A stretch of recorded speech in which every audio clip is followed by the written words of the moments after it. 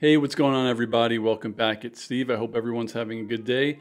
Today I wanted to record a quick video because I, as an OBS kind of noob, I don't know much about this program other than I kind of know how to use it to like stream one thing. I saw an option called Virtual Camera, and of course I wanted to know what it was, so I looked it up.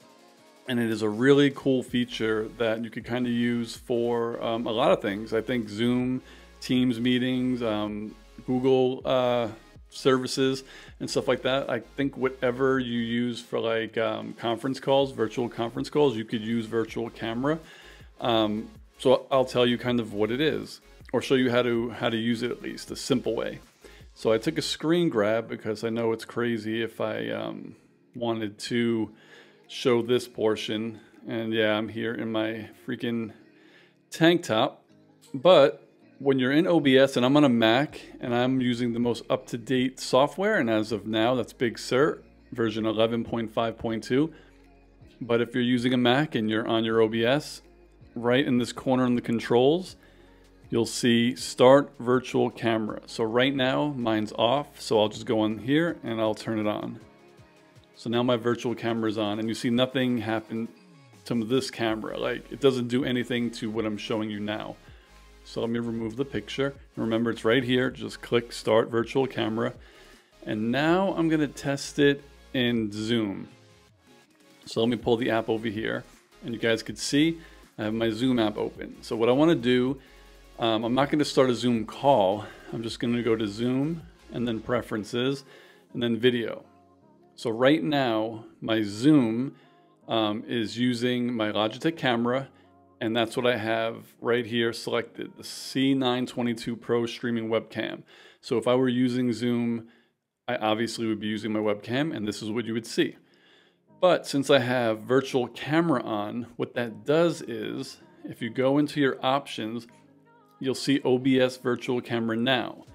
So if I click that, now what you see on my Zoom is exactly what you're seeing on this stream or this video. It's just pulling my content from OBS, and now in the Zoom meeting, people will see my OBS, if that makes sense, which is pretty cool, because if I have OBS open and I'm just screen sharing, like if I want to screen share a document like an Excel file, I could just do it in OBS and not have to worry about anybody else like not being able to see it, and they could see me and that document at the same time. And I think it's pretty cool. Like I said, I just figured out how to use it like 10 minutes ago, and it's pretty neat. So again, I'll go back just using my regular webcam. This is what it will look like, just me, like you're seeing in the little box down there. And then if I have virtual camera, and I'll get the picture up again for you guys, in OBS, right down here, Start Virtual Camera. That's all you have to do. And the newest version of OBS, it's already there. I don't know about the older version. You might have to download it, but all you have to do is click Start Virtual Camera and then open, I don't want to say any of your apps. I just know it works on Zoom. And then your video source is not going to be your webcam. It's going to be your OBS Virtual Camera. And there it is. You could use OBS definitely on Zoom.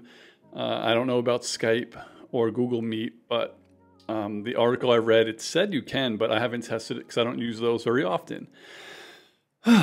So pretty cool. That is how you use virtual camera from OBS on Zoom. If you want to do cool screen shares where you are presenting yourself and a screen at the same time, and you don't want to use like the Zoom screen share.